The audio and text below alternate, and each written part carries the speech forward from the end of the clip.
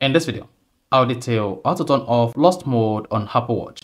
So if you couldn't find your Apple Watch or you discover that your Apple Watch is now in the wrong hand, but before the person reset it or do a factory reset to remove your iCloud account from the Apple Watch, you can easily turn on lost mode. So basically here, I'm going to show you how to turn off lost mode on Apple Watch from your phone. You can also do this by just typing your Apple Watch passcode if you have any, but if your Apple Watch does not have passcode, then you need to go ahead to your iPhone and turn off the lost mode. So if at the end of this you found this offer informative, please don't forget to like and subscribe. Now all you need to do to turn off lost mode on your Apple Watch is open the Find Me application on your iPhone. Then once you open that, on notification, locate devices and click on that. Here you have access to all the devices you have connected to the same iCloud account. You can see I have my iPhone, which is this particular iPhone. I have my Apple Watch, I have my AirPods Pro, and I have my iPad.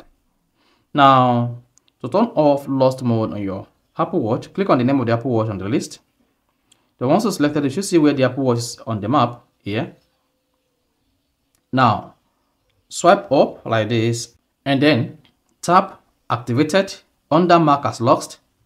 Then once activated, here you should see turn off lost mode. Then go ahead and tap turn off lost mode.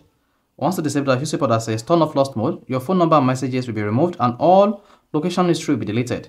This Apple Watch will still be locked if you have a passcode set on. Then go ahead and tap turn off.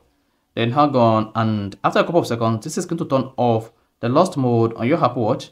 And you can just go to your Apple Watch like this, type in the passcode, then you should have access to it. So that is basically how to turn off lost mode on Apple Watch. So if you found this offer informative, please don't forget to like and subscribe.